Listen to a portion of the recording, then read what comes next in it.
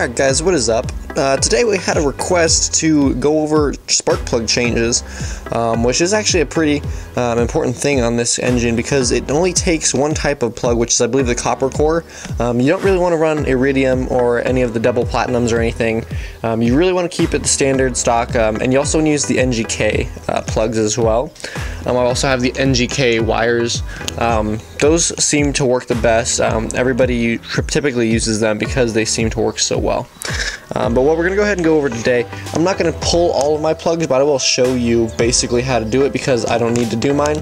But this is your distributor, and you've got 3 plugs on this side, and you've got 4 on this side, but this one here is a coil wire, so that's not actually a spark plug wire. So what we're going to go ahead and do is follow these wires. It's easier when they're blue, you can see them really well.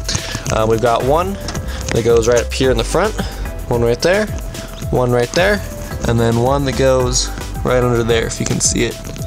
Now these are cylinders 1, 3, and 5. It says it on the top of the distributor here, 1, 3, 5, and somebody painted those on mine. Now the other side is going to be the trickier side to get to. We have down below this, you can see that wire right there. That's cylinder 2. Right in between the throttle body and the idle air control is 3, and then right there, or sorry, 4, and then back there is 6. So this side is harder to get to because you have the idle control and the throttle body in the way. But what I found, if you can reach your hand back behind here, you can actually get to 6 really easily. And then you move this wiring harness out of the way, you can get to 4. And then if you unscrew this attachment right here, you can get to 2. So that's the easiest way to do it. What I am going to do today is I'm going to be checking the resistance on these wires just to make sure that they are in good condition and they aren't broken. But I'll go ahead and show you basically what to do to get the spark plugs out as well. Alright, so I'm going to just go ahead and start with cylinder number 1. I'm going to unplug its coil wire, and it is connected to this little block right here. And then when you have the harness, or when you have the plug boot itself, there's actually something you can get. So I got these, let's see if you can see them, I got these spark plug boot, I don't know, wrench or whatever, at Pep Boys. You know, they work okay. If I had known how well they would have worked, I wouldn't get them, because they close down to that much, which is pretty much the size of the boots on here. But if you have them, it helps kind of get down into these little places. You can kind of just grab the boot sometimes and just pull it up. So this is spark plug boot number 1. Goes right down in the front there. And I'm going to go ahead and do a resistance check on this. Now the same process, it's going to be the same process for all of these. The boots are really easy to get to. This one you probably don't need. Let me show you. Alright, so on this side of the engine, this is the passenger side for the US. You have this little bracket if you have the injector cooling fan. I don't think you have the bracket if you don't, but there's a ground here that you want to be careful of, and there's an injector clip here. So there's 2 bolts right here and right here where the ground is that hold this in, or nope, sorry, the one next to the ground that holds that bracket in. If you need to remove that in order to get the spark plug out, but just in order to get the boot, you don't need to. You just pull it straight up. You don't want to pull on the wire, remember, you want to pull straight on the boot itself. So there you go. And then for this one, you might need to remove the PCV hose itself. You don't need to remove the valve, but then you might need to also remove this little clip just to kind of get some better view. That normally has a little metal tab, I just don't have mine on right now. But I'm going to go ahead and test this wire real quick to make sure it's doing good. Alright guys, so as I was gearing up to test the continuity of this wire, I actually noticed, let me see if you can find this right here. Right here in the spark plug, you can see that shiny spot.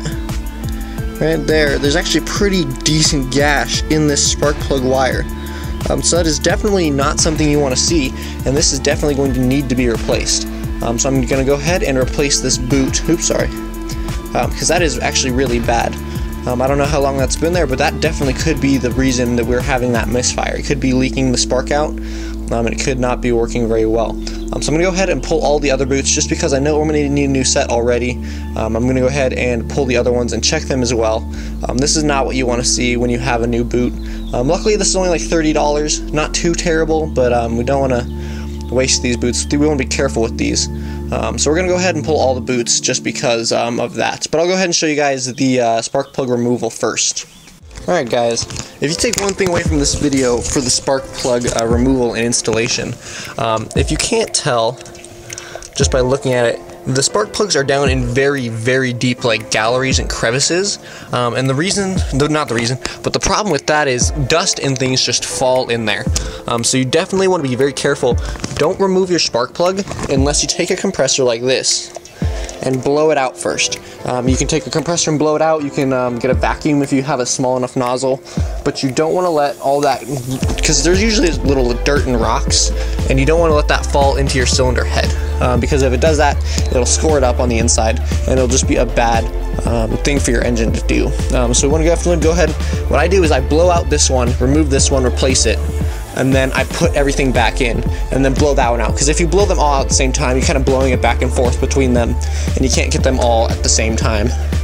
So definitely I would recommend one at a time with this process, and be very thorough. It's better to be safe than sorry, guys.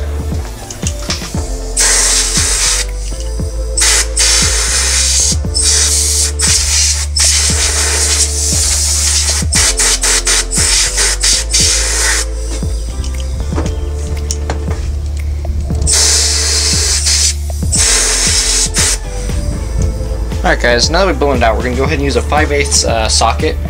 There is a tool supposedly in the back tray if you have yours.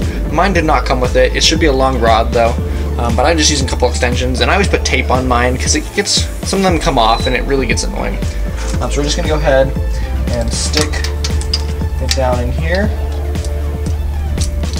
Go ahead and undo it.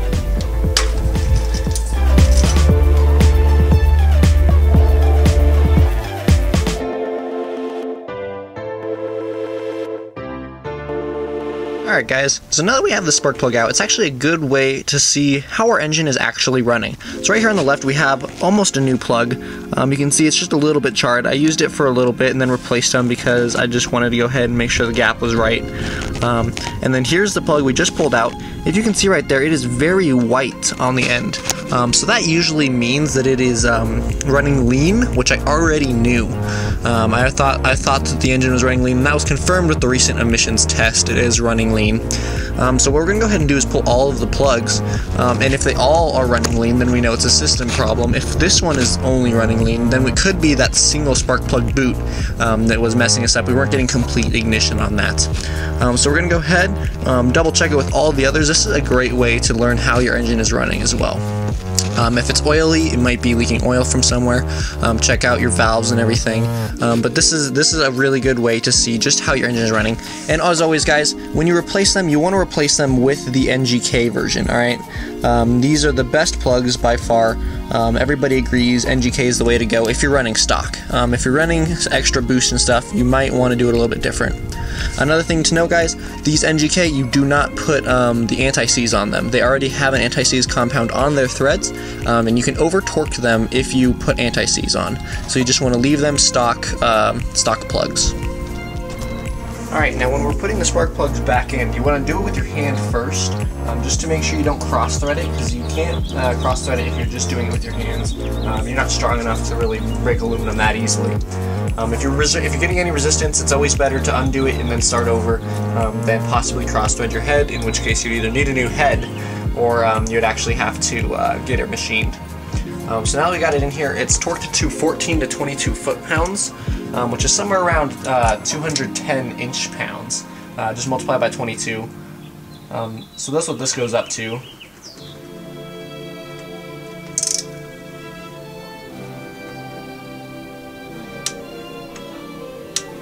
So this one I did it to 210-ish, so that's about where it gets to. And then you pull it out, and you're all ready to reinstall your spark plug boot. I don't have my boot yet because I just found this one was bad. But there you go, guys. Just be careful when you're putting the new boot in not to destroy it like the one that I have. Alright, in the interest of saving time, so you guys don't watch me do every single boot and plug, I'm going to say just the other side is pretty easy actually, other than just removing that hose. For this side, it's going to be the hardest. Basically, you're going to have to remove this little hold right here. You might have to remove this hold, and you might also have to remove the throttle cables as well. Those ones, it's kind of iffy if you have to or not. The cruise control is definitely the hardest one because you need to get right in here, and you can definitely just undo it. You just pull it back and then unloosen the little throttle. But again, guys, reach back behind here in order to get the plug on the boot. See if you can see it. You can see my hand right here. It grabs it pretty well. You want to make sure that these are all the way on. If you're doing your injectors, it's really easy to get to these, and you can just do it really easy. But other than that, I'm going to go ahead and leave it here, guys. If you have any more questions on how to do these spark plugs, definitely drop a comment down below. I usually answer in like an hour or so. But there you go, guys. I hope that this helped. It is a little bit difficult on this, but as long as you remember to blow out all of the caverns before you take your plugs out, you should be able to do it just fine. Alright guys, there you go. See you later.